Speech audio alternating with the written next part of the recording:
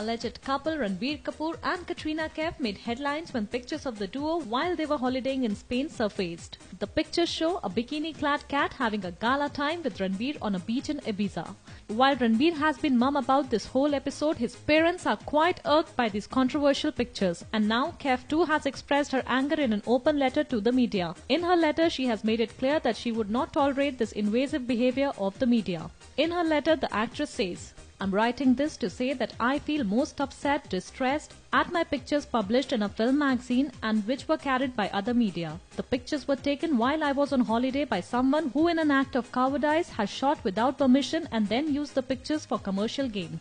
There is a breed of journalism that preys on celebrities in the worst possible manner, crossing all lines of privacy and decency. Running these pictures shows support for this school of journalism. I request that all media running these pictures please refrain from doing so. I have a wonderful relationship with the media and have been accessible to the media at all times. There is no reason for this furtive and invasive behavior."